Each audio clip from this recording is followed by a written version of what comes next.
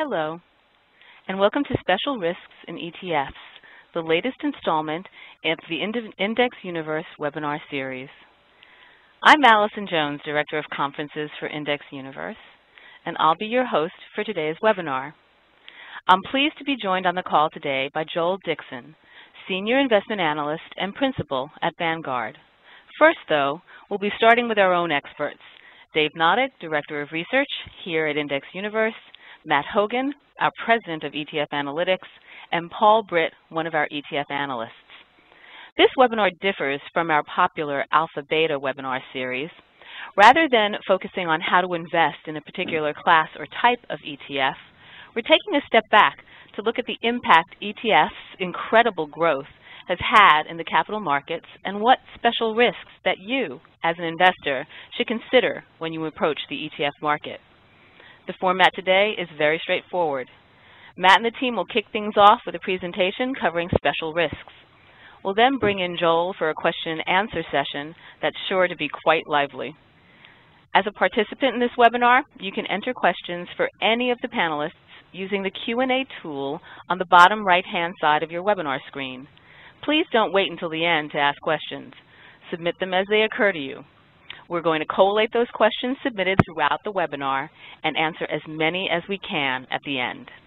With that, I'll hand it over to Matt. Matt? Thanks, Allison. You know, I'm really excited about this webinar and especially pleased to have Joel joining us today.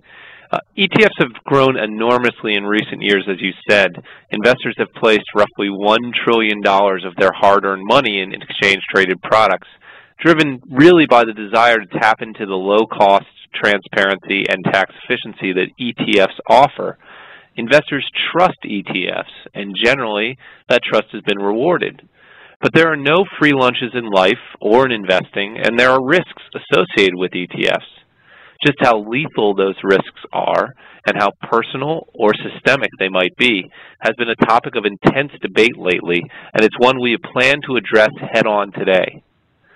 The bad press and mounting concerns about ETFs have been precipitated in part by adverse trends in the markets themselves. Over the past few years, we've seen stocks move in the same direction more than ever. Wild swings in the Dow and S&P 500 now seem commonplace. Up 300, down 250. It's a rare day when the market doesn't move by more than 100 points. Investors are upset, and some are blaming these developments on ETFs, whose growth has coincided with the arrival of these trends. Reports from the Kauffman Foundation and others have held ETFs responsible for this rise in correlations, as well as knock-on effects like impeding the ability of small-cap firms to raise equity in the capital markets. Leverage and inverse ETFs, funds that promise to deliver a positive or negative multiple of an index return, have attracted lots of bad press too. Some articles say these funds drive end-of-day volatility. Others that they harm investors and are too complex for the retail investing public. Meanwhile, derivative use in ETFs have come under scrutiny. The SEC has halted the review of any new funds using derivatives more than a year ago, and it's been sitting on any novel ETF applications pending its review ever since. In the time being, the CFTC has imposed new position limits on commodities, in part out of concerns that ETFs are influencing commodity prices. There's panic about ETNs. The FSB in Europe has published papers linking ETFs and systemic risks. And last month, our own U.S. Senate held a hearing on ETFs and market structure. It's quite a turnabout for a product some consider a major step forward for retail investors. And today, we'll try to identify which of these arguments and concerns have a basis in fact, which are cause for concern, and which are based on common misperceptions. We'll also call out a few things that are just plain wrong. So to break down the facts from the myths, we're bucketing these myriad concerns into three discrete categories, and we'll hit each one in depth and in turn. The first one is personal. Are ETFs doing what they say they're going to do? We'll hit a few cases where investors might get some surprises if they're not careful. The second bucket is more direct. Are there risks that you, as an investor, could lose all or some of your money in an ETF blow-up overnight? And finally, we'll hit the topic that's been making the most headlines lately. Are ETFs a threat to modern capital markets? That is, Are they driving correlations, increasing volatility, pushing companies out of the markets, and endangering the global financial system as a whole? But let's start with this. Do ETFs deliver? The short answer to the question is simple.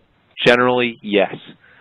If you think about it, the core promise of most ETFs is to deliver the return of an index to investors. Morgan Stanley produces a study each year that compares the returns of each ETF to the returns of its underlying index over the course of that year. It's not quite tracking error, although people call it that.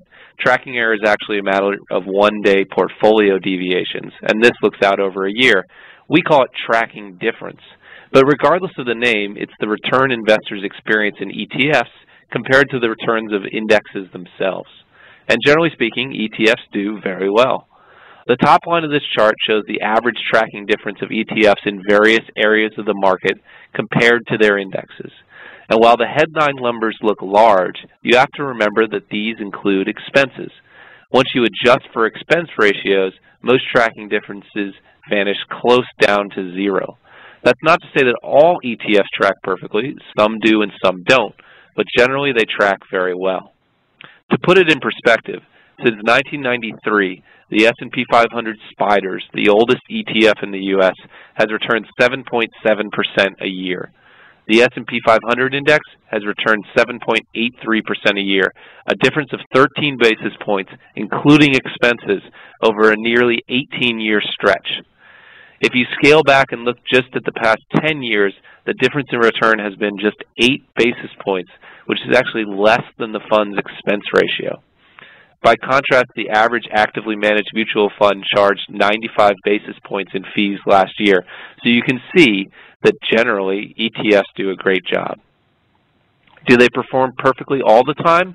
Of course not. There are famous examples of ETFs with poor tracking, such as the 2007 to 2010 run of the iShares EEM versus Vanguard's VWO in the emerging market space. In that case, two funds tracking the exact same index delivered returns that were widely apart. In this chart, we look just at 2010 returns, and there's a 2.3% gap between the two funds, even though they track the exact same index. But the truth is, there are tracking errors throughout the ETF system, not just in the famous examples. The Morgan Stanley report, for instance, calls out EWX, the S&P Emerging Markets Small Cap ETF, noting that it underperformed its benchmark in 2010 by nearly 4%. That performance has continued recently. EWX trailed its benchmark by more than 2% over the past year, and there are various reasons for this. For starters, if you had to pick one area of the market that would be difficult to track, that would give index managers headaches, emerging market small caps has to be it. These are among the most illiquid, difficult to access securities in the world. And that means that the frictionless indexes they track are really just fantasies for investors. But there's more going on than friction here. There's also management strategy. Now, sophisticated portfolio tracking analysis is beyond the informational access that most investors have. But you can perform a few basic checks before you buy an ETF to ensure you're going to get something like the tracking you want. One easy place to start is with what we call replication percentage, which is a simple comparison of the number of securities in an index and the number of securities in a fund that aims to track that index. Currently, for instance, EWX holds 820 of more than 1,800 securities in the underlying emerging market small cap index. You have the largest risk of tracking error where the difference between the number of securities a fund holds and the number of securities in the index is the largest. That generally happens in the liquid markets like emerging markets or fixed income. But you can also look, if information is available, at whether the portfolio accurately reflects the factor breakdowns of the relevant index. For instance, in 2010, Morgan Stanley said that EWX suffered because it tended to underweight the small securities and biased its country weights in the portfolio against markets that are difficult to access. It did that to ensure it had a liquid portfolio, but it led to tracking error. I'd argue that 200 basis points is not bad for such a difficult to access area of the market. Still, it's good to know what you're getting into. Of course, that kind of tracking error is really not the issue. It's critically important, and investors would do well to ask hard questions about tracking performance, but even in the worst case scenario, it's not going to cost you more than a few % a year. The terrible headlines and true risk in ETF performance come from what we call expectations error, which is the difference between what you think you are getting and what you're actually going to get. The biggest source of expectations error in the market surrounds leverage and inverse funds and really has to do with what's called the daily reset process. It lies at the heart of investors' experience with these products and at the heart of a lot of bad press they receive. We saw a recent column by Howard Gold that called geared funds, quote, the single worst product for individual investors I've seen in 2 decades of covering the markets. That's hyperbole, but underlying there's a valid point. Most levered and inverse funds work one day at a time. The daily reset process means that a double long fund won't deliver double the underlying index results for a year, a month, or even a week, just one day. In volatile markets in particular, the way these portfolios rebalance each day, essentially adding exposure on days the market goes up and selling exposure on days the market goes down, creates a drag on returns that can significantly erode investments over time. Geared funds are not buy and hold products. This chart shows that difference better than most. It compares the return of 3 products: the Direction 3X Financials ETF, FAS, in dark purple, its negative 3X counterpart in green, and the straight 1X index they both are linked to in light purple. You can see that in 2010, the underlying Russell Financial Index posted a nice, almost 12% return. You might have expected the 3X fund to post a return in the mid-30s, but due to the one-day reset, it delivered just 13%, barely beating its 1X counterpart. Meanwhile, the negative 3X fund delivered not negative 36%, as you might expect, but negative 51%, significantly worse. The moral here is clear. Don't hold geared ETFs for long periods of time in volatile markets. And the math on this is brutally simple. I've walked through the math on this slide 50 times in the past few years, and everyone gets it immediately. Moreover, fund fact sheets and prospectus documents clearly state all the risks, and firms like Direction and ProShares do a great job of providing tools that explain how these funds perform in different scenarios. But there's still a thorny question here. Does the full disclosure of the dangers associated with geared funds make them okay for the investing public, especially in retail brokerage accounts, or at least make it okay for them to have super easy access? There's an argument that the correct answer here might be no. Retail investors can't open a margin or options account without certifying some level of sophistication. Some type of gate or entry bar might make sense for these products. Just having retail investors sign a mandatory risk acknowledgement form before they trade could be one step. Maybe it's not necessary, but maybe it's worth considering. We'll return to the question of leverage and inverse ETFs and whether they do more harm than good in a minute. But we should say that expectations error crops up in other sophisticated markets as well. In commodities, for instance, many people buying ETFs that access commodity futures have expressed frustration at their inability to deliver on spot returns. This chart, for instance, compares the returns of spot natural gas and the most popular natural gas ETF since 2009. Over that time period, spot gas is up 17.2%, which is pretty good. But investors in UNG are down 58%, which is less good by far. That difference is solely due to contango, the situation where out-month futures contracts are more expensive than near-month contracts, forcing investors to essentially buy high and sell low. Commodities markets aren't all in contango. They regularly fluctuate from contango to backwardation and back, and the fund here has done exactly what it says it does, which is provide exposure to front-month natural gas futures. And yet, if you don't understand what you're buying into, you run the risk of not getting the returns you expect. Should there be a gate for futures-based commodity investment? That's another suggestion that's out there. Now, most of the time, the risks in your ETF are easy to understand because they're fairly transparent vehicles. If you pull up the web page for most ETFs, you'll actually see what that fund held yesterday, but not always. Some ETF fund issuers only show their holdings quarterly, some only monthly, and more importantly, very few ETFs do a good job of showing you the counterparties of the swaps that they hold, if they do hold swaps. Further, as much as most ETFs track very well and are reasonably cheap, some ETFs have gotchas if you don't read carefully. Just a few weeks ago, we noticed a new series of inverse volatility ETNs from UBS, which, if you added up all the fees, charged almost 4.5% a year. There's no guarantee your ETF is going to be cheap, and it clearly pays to read the prospectus. The last area where investors are occasionally tripped up is tax efficiency. Now, generally, ETFs are the most tax-efficient and tax-fair investment vehicle on the market today. For instance, in 2011, iShares just announced it would pay capital gains distributions on just 2 of its 233 ETFs, a remarkable feat that would be the envy of any major mutual fund operation. Rarely, but occasionally, you do see a large payout.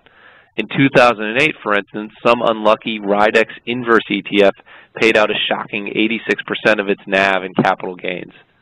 That, however, is really the exception that proves the rule.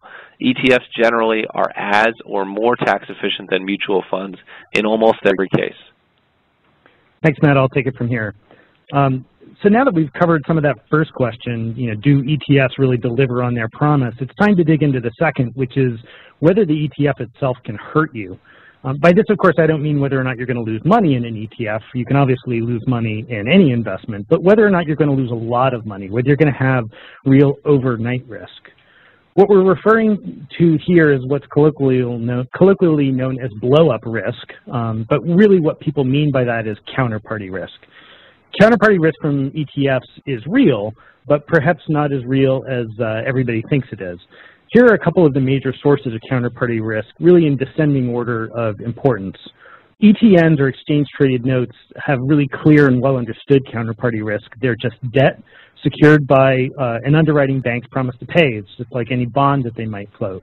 And if that bank fails, ETN holders just stand in line with everybody else. When Lehman failed, it took down 2 of its ETNs, and any investors that were left holding to the bitter end lost all of their money.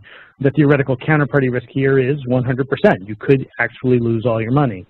But just because a fund is an ETF, not an ETN, it's not really a free pass either. Some ETFs, typically the geared ETFs Matt was talking about, and some of the commodity products, get some or all of their exposure from over-the-counter swaps. And these are really bilateral agreements, just one-to-one. 2 parties agree to exchange a pattern of returns. And you can find out whether your fund holds these by looking at the word swap in the portfolio on its website. And it sounds like products holding swaps take on complete counterparty risk, but that's not really true either. Typically, when 2 parties enter into a swap, the fund company and maybe a large bank, they don't actually exchange any money. They just sign a contract. And the only risk is any market movements that happen between a mark-to-market. Now, that mark-to-market can happen as frequently as every night. And what would happen is if one person is up on the trade and one person's down, they simply wire money back and forth between each other to true up. So the only real risk you have is this value of change between these mark-to-markets. And if you're really worried, you can ask your ETF provider about how often they settle those contracts. They might tell you, they may not. Unfortunately, it's not particularly well-disclosed information, nor will they necessarily tell you who those swap counterparties are. There are also funds that invest in listed derivatives. They might hold options and futures. There's really de minimis counterparty risk here. They can certainly be risky instruments, right? A lot of times they involve leverage, but they're generally fully collateralized, and the exchange is actually the counterparty there. So unless you actually believe that the futures exchange itself is somehow going to disappear, there's not much risk there. The last area is securities lending.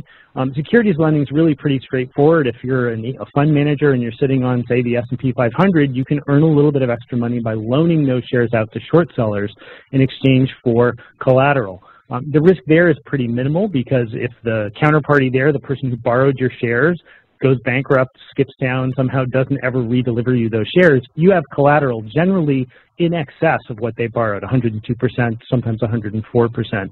So again, your risk there is quite de minimis and definitely not blow-up risk. So generally speaking, to frame the bigger issue, we see it a bit like this. With ETNs putting the whole value of the portfolio at risk on the right-hand side, while the other measures of counterparty risk are really quite soft, where things are generally soft and fluffy. ETNs are a little bit more like the Tasmanian devil on the right end of the spectrum. They're fine, but when they're not fine, you really have to watch out. And even for those ETNs, we think people generally overstate the real counterparty risk here. Because these products have intraday liquidity and because the shares can be redeemed back to the issuer on a daily or sometimes every other day basis, your real risk of getting stuck with an ETN that's going to go bankrupt is quite low. Anybody who's paying attention knew that Lehman was in trouble for weeks prior to its bankruptcy, and it was relatively easy to get out. You might have paid a wider spread, it might have cost you a few percent, but there was certainly no reason you had to hold on to the bitter end. It wasn't an entirely illiquid vehicle. And generally speaking, ETNs haven't traded to huge discounts when their banks are in trouble. So how do you know when to step aside? Well, what we tend to look at is the credit default swap market. I mean, this is essentially the market for how risky these individual issuers are. This snapshot is from last week, and it shows that there's quite a broad range here, ranging from Morgan Stanley with 4.5% to insure $1 million, all the way down to just basis points for places like HSBC or the Swedish Export Credit Company. When balanced against the advantages that ETNs can carry in certain situations, we think this is generally a pretty reasonable level of risk, but you can monitor CDS rates to see whether or not an issuer is particularly headed into trouble. It's worth pointing out that you can't look at those CDS rates and just say that's how likely they are to default, because there's all sorts of issues there in terms of repay rates, et cetera. So the real thing that investors are worried about really isn't the counterparty risk so much. It's about these blow-ups from things like short interest. Before we dive into the mechanics of short interest, let's just sort of get a sense of the landscape. Short interest in ETFs is highly concentrated in a relatively small number of ETFs, while short interest in stocks overall, say in the Russell 3000, is much more evenly dispersed. So this table shows the ETFs that have larger short positions than the Russell 3000 by a percentage of total market cap. But when you look at the median short value, it's actually lower. That means if you look down the middle of the whole Russell 3000, you're looking at much more common shorting, if you will, across them. The point here is simply this. The source of concern, significant short interest, is really confined to a handful of ETFs. But on paper, there's really only one thing that jumps off this table, and that's that 475 in the lower left-hand corner. Let's dig into how that's possible. That 475 would be the somewhat infamous S&P retail fund, XRT. XRT short positions have frequently, in fact almost constantly, exceeded their total float. So how can this be true? Well, the first thing to point out is that the actual shares outstanding in XRT are wildly volatile. There's tons of creation and redemption activity in this fund. And this really isn't a problem because that's how these things are supposed to work, and the underlying shares are quite liquid. So it's actually quite easy for the authorized participants to make and redeem these shares on a constant basis. So it's this ratio between these numbers that's what we're looking at, and it's important to point out that the shares outstanding number is a self-reported number that's often laggy, it's often buggy, and so this ratio can be quite inaccurate. However, there is something probably going on here, and that's serial shorting, which we'll dig into. Serial shorting is what really drives people crazy. A research firm called Bogan Associates raised a stink about this last year when they suggested that a highly shorted ETF like XRT could blow up. And their theory went a bit like this. If there was 400% short, what if all the people who bought those shares from the short sellers decided to redeem all at once? The ETF would have to pay everybody out. There wouldn't be enough shares to give everybody all the stock that they thought they owned, and poof, it would collapse and there would be nothing left. And if that sounds a little bit silly, it is. So let's walk through what actually happened. So in the upper left here, first, someone buys the ETF. And they decide they want to make a little extra money, so they lend it to a short seller, borrower number one over here. And then they provide the lender, buyer number one, with the collateral, generally 102%. Those particular shares are now 100% short. They went from buyer one, got borrowed by borrower one, sold to buyer two. They're 100% short. But the next person who bought those shares, buyer two, wants to do the same thing as buyer one did. He wants to earn a little extra money loaning this out. So he does the exact same thing. He lends it to borrower two, who puts 102% collateral back, and whammo, it's 200% short. And this can go on ad infinitum, essentially. No one's done anything wrong. Nothing untoward has happened. The second person to buy it isn't even aware that they're placed in a chain of events here. Where Bogan slips is that assuming that these multiple people all have claims on these shares in order to redeem them, when in fact only the person at the end of the chain has what's called fully settled shares. Right? They are not encumbered by anything. And the issuer won't redeem somebody's shares unless they come to them completely unencumbered. ETF issuers know this, they keep track of it, and so the actual risk here is quite minimal. So it can't cause a systemic collapse. Now, it does mean that you could have a huge short covering rally. If all of a sudden everybody wanted to get out of their shorts, if everybody did want to redeem, there would have to be a rash of creation activity. That creation activity means people would have to buy a lot of the underlying stock, and that could cause the shares of XRT or any fund in this situation to rocket up.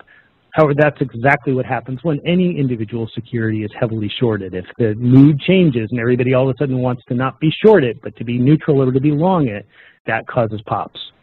With that, I think I'll hand it over to Paul to wrap us up. Thanks, Dave. Now that we've covered the true and false risks to individual shareholders, let's talk about the biggie. Do ETFs pose a risk to markets as a whole? Many of these concerns fall into two related themes. First, do ETFs drive the prices of the underlying securities rather than the other way around? And second, do ETFs cause the problems in capital markets, or do they simply mirror a reality shaped by other forces? The first topic falls under the wag the dog theme. 3 years after the fall 2008 financial crisis, correlations remain high. The table shows correlations between the S&P 500 stocks and the S&P 500 itself. Today's average and median correlations, shown in the far right column, are much higher compared to 10 and 20 years ago. Higher correlations are blamed on ETFs, and we agree up to a point. ETFs and other index products drive correlations up because the baskets of stocks that they trade as a block. The fund exerts buy or sell pressure on the whole basket. One of the drivers of this effect is the percentage of a firm's float that the ETF holds. It's easy to picture this in the context of a single country emerging market fund where the scale of local firms in the fund can be small relative to the outside money flowing in.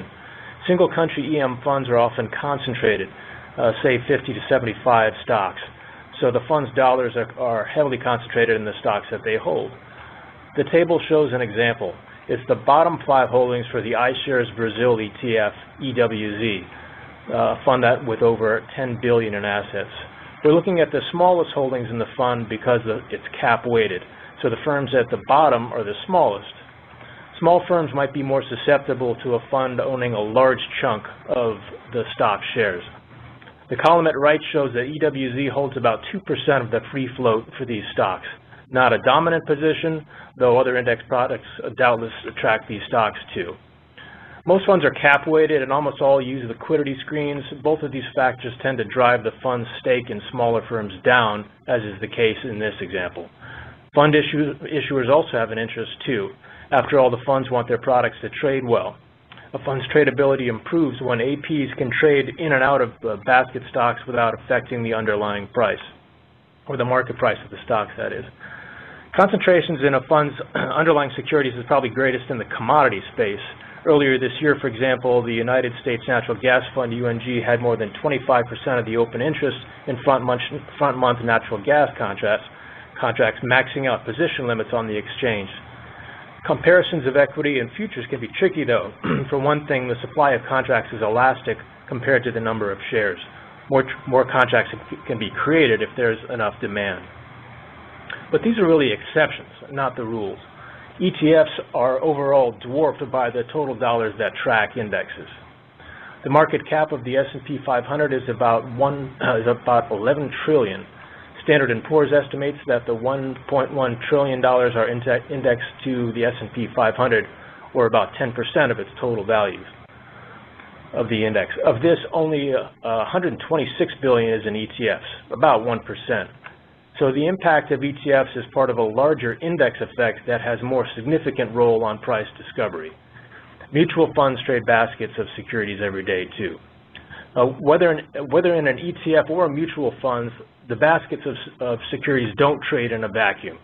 Risk on, risk off trading behavior continues in the aftermath of the financial crisis. Investors move in and out of cash, not on fundamentals, but on major macro events, and we've had no shortage of these lately. The Japanese tsunami, downgrade of U.S. Treasuries, and the European debt crisis leap to mind. For better or worse, index products make it the risk-on, risk-off behavior easier and also drive a good portion of higher correlations.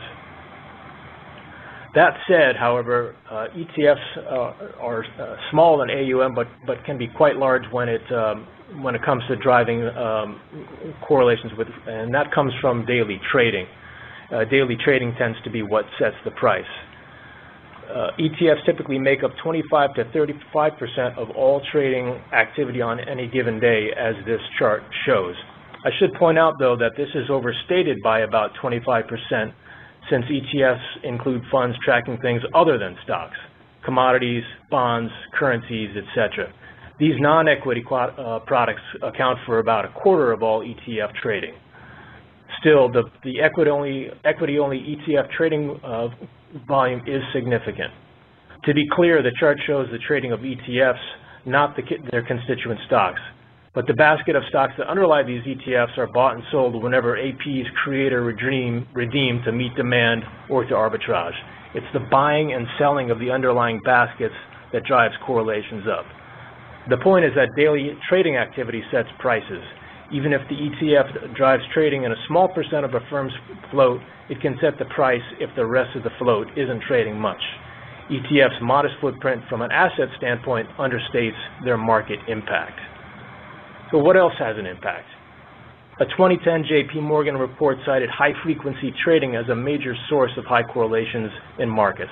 High-frequency trading has become more and more prevalent in recent years, accounting for more than half of all trading volume in 2008, 2009, and 2010. Two strategies used by high-frequency trading algorithms reinforce correlations. First, index arbitrage programs equalize disparities between index products and their underlying stocks. Correlations go up as programs buy and sell baskets, arbitraging away price differences. The process serves to transfer the impact of trading in index features and ETFs to the underlying stocks. The report notes, however, that arbitrage in index futures rather than in ETFs dominate the volume associated with this strategy. Secondly, HFT strategies focusing on best execution break up very large orders in single-name stocks into smaller chunks to reduce their impact on price. The net effect is to drive the volatility in the price of the individual stocks down, which increases the realized co-movement with the market. This is, net-net, a positive for investors and a positive for the market, but it's worth noting how the whole process works. There's one bright spot here that's often overlooked when the conversation turns to correlation, and that's this. Correlation across asset classes are not rising. The chart of correlations between the Russell 3000 and the Barclays Aggregate Bond Index doesn't show any clear trend at all. And the story is much the same for equities and gold, another classic diversifier. So the good news is that investors can still access diversification at the asset class level, if not at the individual security level. Turning the page, people have increasingly blamed ETFs not only for rising correlations, but also for rising volatility. A recent article in the New York Times by Andrew Ross Sorkin laid out a simple premise. He said that levered and inverse funds are to blame for recent intraday volatility.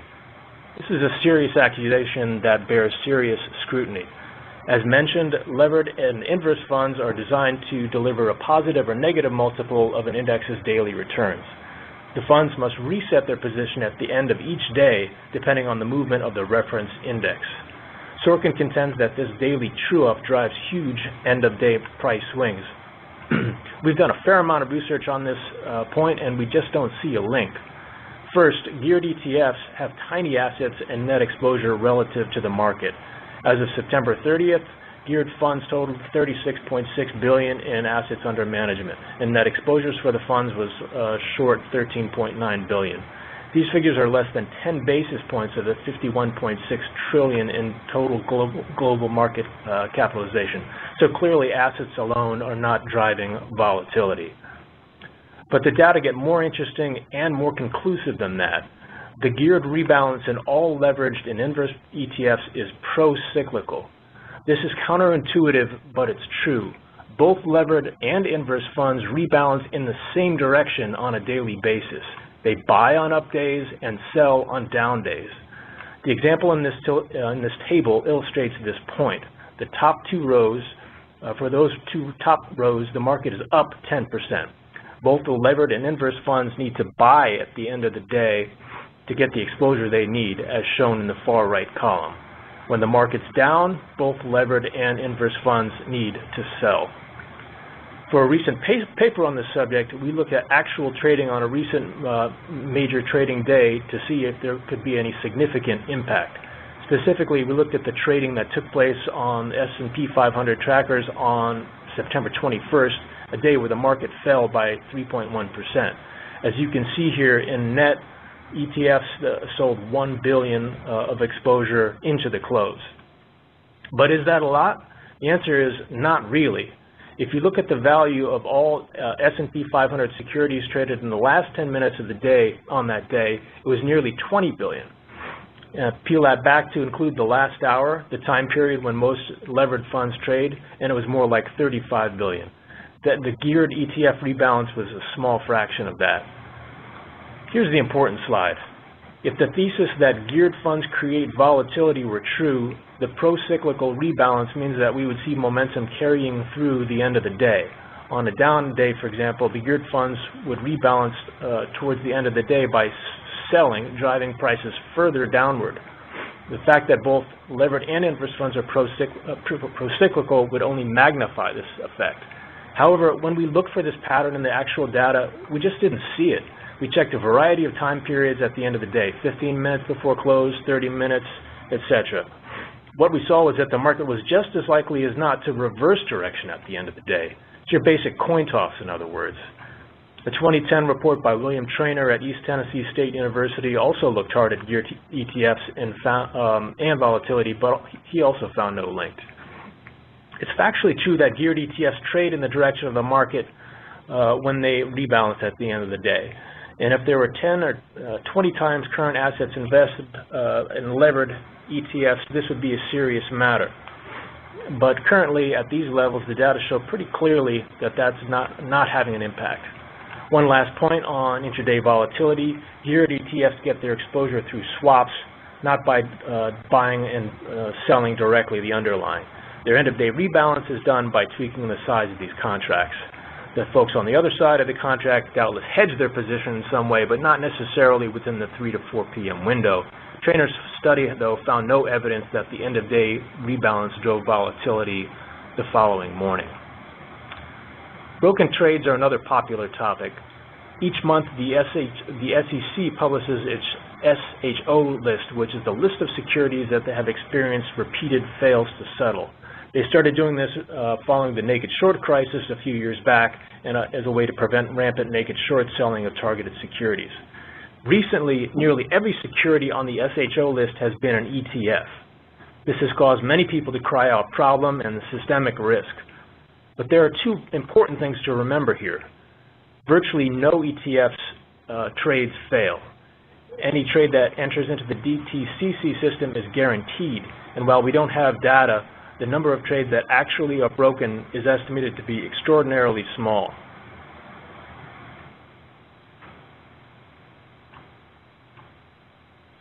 The truth, however, is that there's a lot less here than meets the eye. The National Securities Clearing Corporation is the entity that clears trades and nets payments for market participants. This generally takes 3 days to do. The SEC failed to deliver list uses this T+3 yardsticks, which makes great sense for stocks. But the people who trade in large volumes of ETF shares, authorized participants, and market makers are allowed 6 days to settle per SEC rules. The SEC fails list is simply the wrong tool to measure broken ETF trades. ETF trades are delayed in operating per the regulations, not the other way around.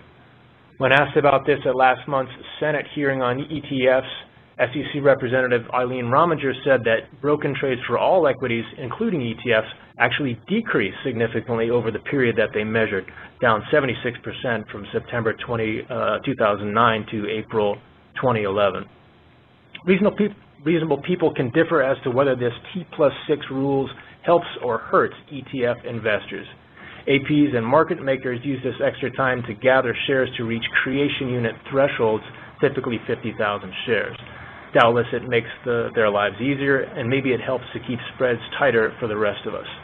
Arguing this point on either side, though, is quite different from saying ETFs frequently fail to deliver and therefore aren't safe to trade. That's simply not the case. ETFs have also been blamed for another adverse capital market trend of the decline in small cap IPOs.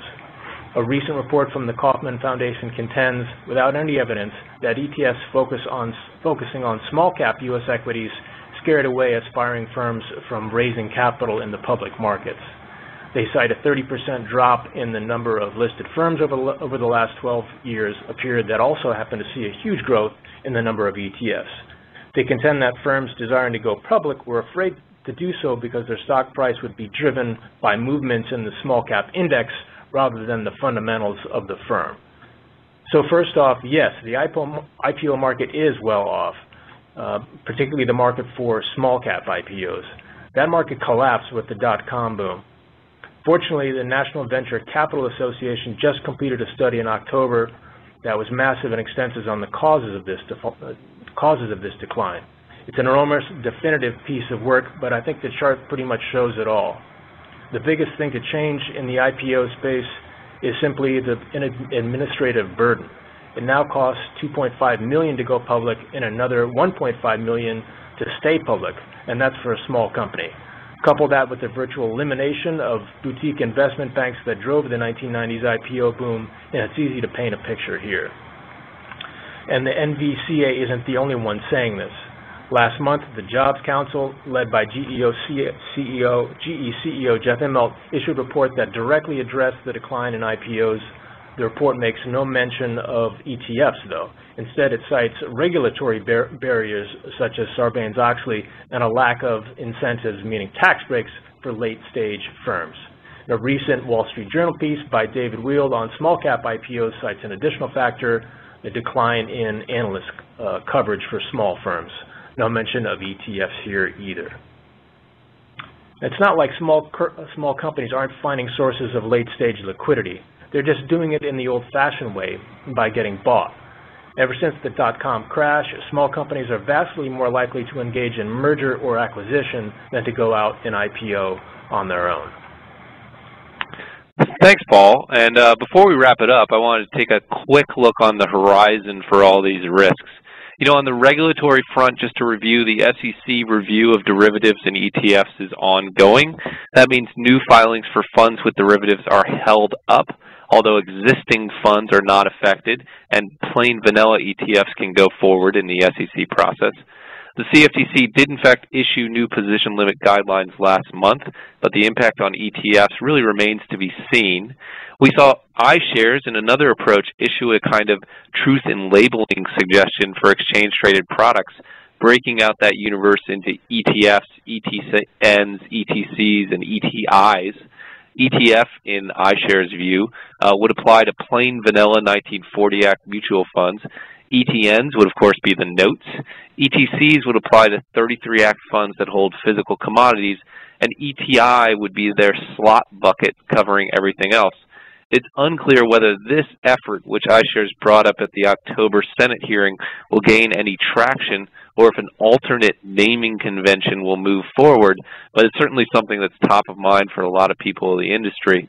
You know, here in this presentation, we mentioned the idea of creating a speed bump in front of tactical products like levered and inverse funds or VIX-based products. There are challenges here, such as where to draw the line. You know, would physical commodities be considered safe while futures-based commodities not? What about currency funds? What about emerging market debts that include currency exposure? There's opportunities for sure for increased transparency and clarification in areas like taxation and swap disclosure.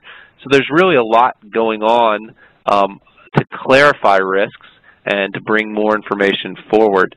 And you know, those are really some of the questions we wanted to ask of Joel Dickson, again, Senior Investment Analyst and Principal for the Vanguard. Before I start off with Joel, I'll remind you guys, as participants in this webinar that you can ask questions of Dave, Paul, myself, or Joel using the Q&A window on your screen. To jump to one of those questions, usually around this time we get asked whether replays of the slides will be available.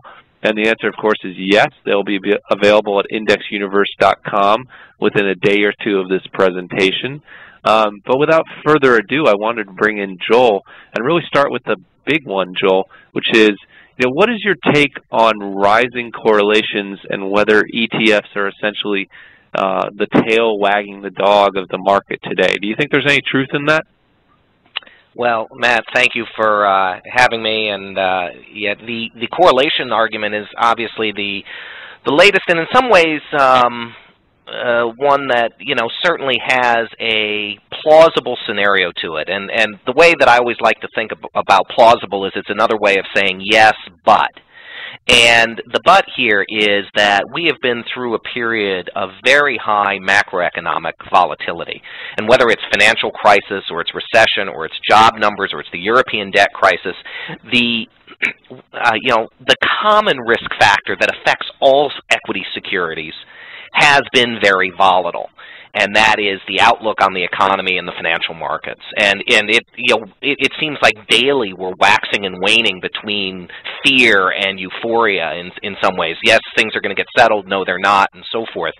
And in fact, if you look historically at the relationship between financial market volatility and macroeconomic volatility, where you take something like a business conditions index that the Philly Fed publishes, for example. The volatility in that series very closely mirrors volatility in equity markets, and that is regardless of the period when ETFs were in play or even before the time that ETFs even existed. So from our standpoint, we just see this as a natural period of macroeconomic volatility, which is driving the sort of common risk factor associated with all equity securities. And so therefore, correlations between securities are going to be up and market volatility is going to be up. I think what sometimes we forget in this analysis is that if you look at the period from about 2003 to 2007, after the burst of the tech bubble, it was a period of very low volatility in the marketplace, and yet ETFs were growing tremendously, especially on the U.S. equity side. They are, they were quite large at that point in time too, relative to, on a percentage basis, relative to current metrics. So, yeah, if one expected it being ETFs really driving the correlations, you would have seen a substantial increase over the entire last decade that would have been much more steady instead of a period of very low volatility followed by a period of somewhat normal volatility given the macroeconomic conditions we've been in. Is this the kind of thing that you're actually hearing from investors about? I mean, you're out there talking to advisors and institutions and even individual investors. What have they focused on? Is it just this kind of issue, or are they asking other kinds of questions, things that we might have not even hit on today? Well, I think what we end up hearing about and having to discuss is really sort of the issue du jour in the in the discussion of financial press. I mean, it's to the extent that you get silly season arguments like the small cap IPO issue or the shorting issue of whether an ETF can collapse. You end up having to deal with that.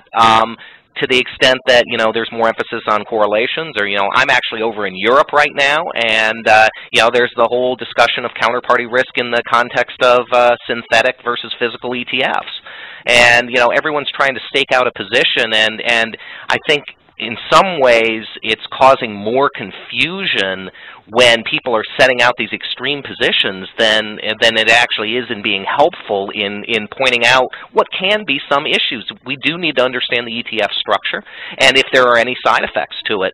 But the way it's being done, I think, is just more hyperbole than actual analysis. Joel, speaking of structure, what do you think about the notion that iShares floated out there about some kind of naming system? Do you think that will help? Do you think it would muddy the waters? And do you think it's, how workable is an idea like that? It's certainly an interesting concept, and there's clearly some things that need to be done to help with investor understanding and education. I'm not so sure labeling in and of itself will do that. I think it has gotten to the point, however, where everyone's just hearing the term ETF and it's being used as a catch-all phrase for all of these different investment strategies and structures and tax issues, and people just hear ETF and it's getting to the point where people don't know what to think when they hear that term ETF. You know, with the labeling proposal that I've heard so far, I guess I worry that it could potentially cause more confusion, at least from the standpoint of, let's take the leveraged and inverse portfolios as one example of this. They actually are open-end mutual funds in terms of their legal structure. Many of them are. And in fact, ProShares has standalone open-end mutual funds that aren't ETFs that have leveraged exposure. And so, you know, to me, if it's an ETF and people hear the word funds, you know, and it's an open-end fund, to carve out something that's an open-end fund and not calling it an ETF in some ways can just lead to even more confusion. What is, what isn't, and so forth. I think the issue, though, that has come up with all of the product innovation and expansion of ETFs over the course of the last several years has been the question, and you raised it in the presentation, about suitability and whether investor protections and sort of common strategies that have been used over time are actually maintaining their consistency in terms of disclosures and suitability for investors. And I'll just give a couple of quick examples on that. One is, you know, in an IRA, you really can't short an individual security. You know, you can't really have a margin account in an IRA. But yet you could go long an inverse ETF. Now, granted, the ETF is a limited liability issue and so forth, and so there are some differences. But ultimately, you're getting sort of the same economic exposure, but you can't do it in one form, but you can in another. Is that what we want? And the other one I would just say is the whole growth, especially on the partnership side and commodity futures investments and so forth, historically have been investments that generally were only available to high net worth in either, you know, so-called qualified or affiliated investors, you know, that had to go through extra hoops in order to access those investments, and now have been much more mass market through some of the ETF structures. And again, I think there's a question of suitability there, and I liken it to you think about medicines. You know, a lot of drugs have previously been prescription that have gone over the counter.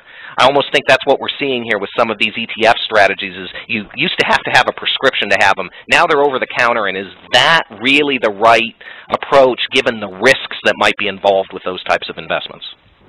But do you see the solution there being regulatory or industry? I mean, obviously we can only have so many webinars, and we're not going to hit every investor. And ETF issuers like yourselves can you know, basically scream from the rooftops till they're blue in the face to do education. Would you be in support of, you know, we were talking earlier about some of these kinds of gates where, you know, perhaps these things are sort of reclassified based on what they hold. I mean, do you think that that's somewhat inevitable?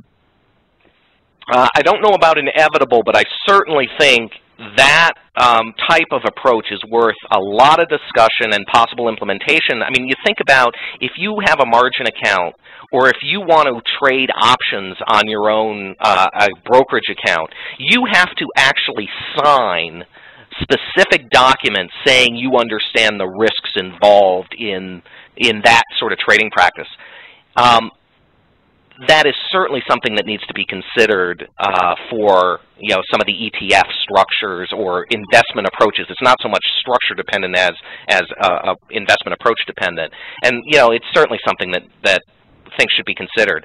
I would hesitate, though, to say, you know, to ban certain approaches or structures and so forth, because ultimately, yeah, while we've seen this institutionalization or this democratization of institutional trading strategies through the ETF structures in different forms, it's not clear, you know, I mean, who's to say, who's to be the czar of this process? You know, and you know, that this is good, but this one isn't. It's very, very hard to draw the line. Yeah, that's absolutely true. Joe, I wanted to ask a question about securities lending. We certainly see investors panic about securities lending activity by ETF companies during times of real crisis. I guess, what sort of risk guards are there in place at a firm like Vanguard in terms of how that securities lending activity happens and what sort of collateral is in place? And what would give investors comfort or concern about a firm's securities lending policy?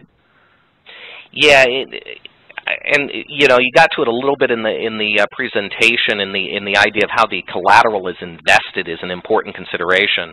I actually think there are sort of three parts to a securities lending process that people need to understand. The first is what securities are actually being lent. Is it sort of volume lending? Where a lot of securities are being lent just trying to pick up sort of the pennies and the nickels, or is it so-called value lending where it's the securities that are on special that give you a lot more income from the lending there? So that's one aspect of it. What securities do you lend? The second then is how do you invest the collateral? And the collateral is, especially in the U.S., it's usually 102% or more of the value outstanding. Hopefully, it's reset daily, and that's what we certainly do at Vanguard. And it's high quality cash equivalent collateral, and the question is how do you invest it? Some of the institutional funds that got into some trouble in 2008 had invested it a little bit more aggressively in terms of credit quality of the paper, the commercial paper, for example, or bank paper, and I think that the quality control around, or the safety, if you will, around the collateral investment process is a key question to ask. And then the third, I would say is, that's good to know is, what percentage of the securities lending revenue is given back to the investors. I mean, the investors are taking 100% of the risk, and that's the issue with how much are they getting back. But by and large, especially in the U.S., the securities lending collateral is high quality cash equivalents, conservatively invested, very, very little counterparty risk there. Even when something like Lehman had some problems, and at Vanguard we had some securities on loan with Lehman, and we were able to buy them back in with the collateral very quickly without a loss to the investors. Joel, here's a question from the audience. What kind of things should investors be monitoring as far as these risks go? What should they be looking at to protect themselves? I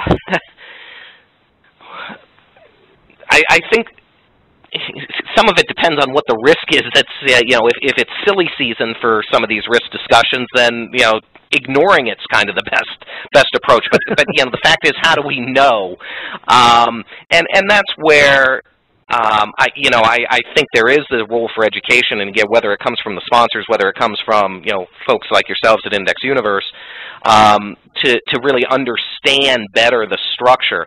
Now that said, in many ways, the ETF and still the vast majority of exchange-traded funds in the U.S., at the end of the day, are index funds. They're replicating or optimizing a basket of securities to an index physically held, and that type of investment approach has been tried and true in the U.S., whether it's on the institutional side or on the retail side, for more than 30 years at this point.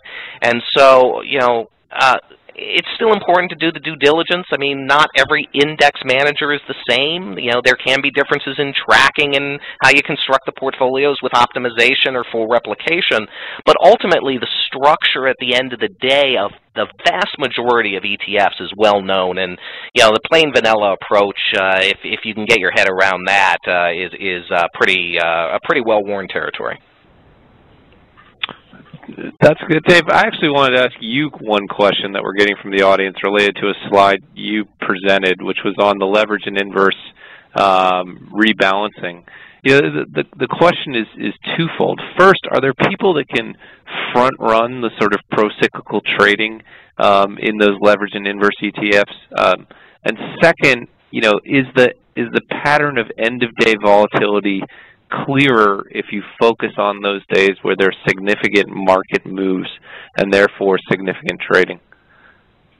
Yeah, I wish it was cleaner, right? I mean, it would be nice if you could easily segment the data set and do that. We have looked at a lot of time series data, looking at both end of day and opening volume, looking at it on up days, down days, sort of average volume, low volume, high volume days. And the reality is, almost no matter how you slice the data, you end up looking at these sort of 50-50-like outcomes on whether or not you get ramps into the close or pullbacks into the close, which is really what you're looking at. The issue of front-running implies that you believe that they're moving the market at a particular time. And it's important to understand that when we're talking about something like the big leveraged S&P 500 funds and inverse S&P 500 funds, they're not actually the ones in the market. They're negotiating a swap, right? They have a swap outstanding with a big bank, maybe Bank of New York or somebody like that. Bank of New York, or the theoretical counterparty, is the one that has to go into the market to actually get the underlying exposure so that their book is balanced at the end of the day. Now, they know pretty early, generally by about 3 o'clock in the afternoon, what that balance is going to be. They call the swap counterparty. They say, we're looking at about this much in creation or redemption activity, so our net swap is going to have to look like this at the end of the day. And they start putting on those trades for this whole period from about 3 o'clock in the afternoon all the way through the market on close auction. And so, for instance, in the S&P, you're looking at something like $70 billion trading hands there, of which on a big day, as we saw, about $1 billion might be from these leveraged and inverse funds. Now, you know that that's $1 billion going in a certain direction, but if the odds are 50-50, trying to front run that doesn't seem like a particularly profitable way to make a business. So I don't think there's a lot of room there for people front running that. There might be in the commodity space, which we didn't talk about, right? When we have a huge fund like UNG, which everybody knows is going to have to roll its front month exposure, there have been people who've raised the concern that that's a very front runnable trade. They have to trade within a certain window by prospectus. And I think there are legitimate questions to be asked about the trading patterns going on in the commodities market, and that's just work that hasn't been done yet. And I have one last question for you, Joel, which actually just came in from the audience. And this is outside of Vanguard's purview, but I think interesting and perhaps forward-looking. Are there any risks specific to actively managed ETFs that stand out to you, separate from market risk? Or is the sort of core underlying structure and questions there about the same? Well, Matt, you're going to get me a little bit on my soapbox on active ETFs. I think we crossed the Rubicon on active ETFs a long time ago because of the hurdles to get, especially on the equity side, active ETFs sort of through the approval exemption process, at the SEC.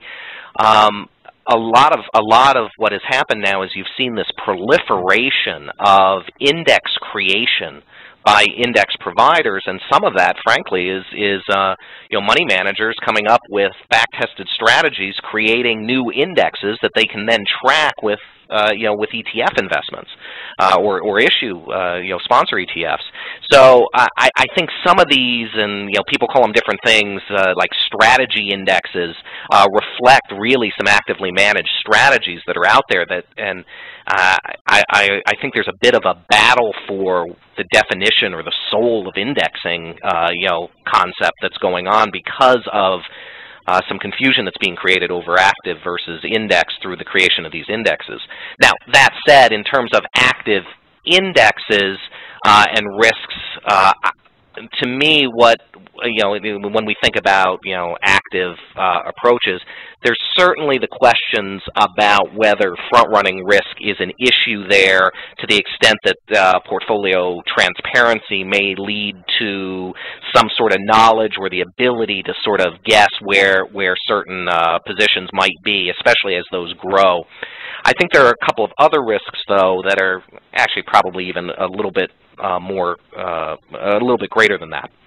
One is how just some idea, and we don't know until we get a lot of active funds, and especially with some size and diversification in them. How will the arbitrage mechanism work with the AP creation redemption relationship, and will it work roughly the same way as it does with with the traditional ETFs as we've come to know them. We think it probably will, but it is a bit of a question just to ask, with the structure and so forth, will that occur? And then the final one I would say is sort of what's the end game on active ETFs? I think there's the potential that certain active strategies could be victims of their own success. And by that I mean, when we look at active strategies, there's a point at which the ability to manage that strategy may be compromised by the size of the asset pool that you're managing. You see this in small cap portfolios all the time. And in that case, how do you restrict the ETF so that it doesn't grow too large to sort of wipe away all of the supposed advantage that you're going to get through the active process? Closing an ETF is a very difficult proposition to think about. Not that it can't be done, it's just you run the risk that it turns into a closed-end fund pretty quickly, not unlike what you saw, for example, with Market Vector's Egypt fund earlier this year, where all of a sudden you're going to get the potential for huge discounts or premiums depending on sort of supply and demand, because now your outstanding shares are not open-ended as they typically are with an ETF structure. That's a great answer. Unfortunately, I think we're about 5 or 10 minutes over time, so I think we're going to have to wrap it up. Joel, thank you very much for joining us all the way from London. Really appreciate it. It's a pleasure. Thanks for having me. For more information, you can hit IndexUniverse.com or Vanguard.com. We had a lot of questions we weren't able to get to. We ran as long as we could. Information on CE credits will be emailed to live participants, and slides and a replay of this webinar will be available within the next few days at IndexUniverse.com. We hope you'll join us again for this or one of our Alpha Beta series webinars in the future. Thank you for listening, and we'll see you next time.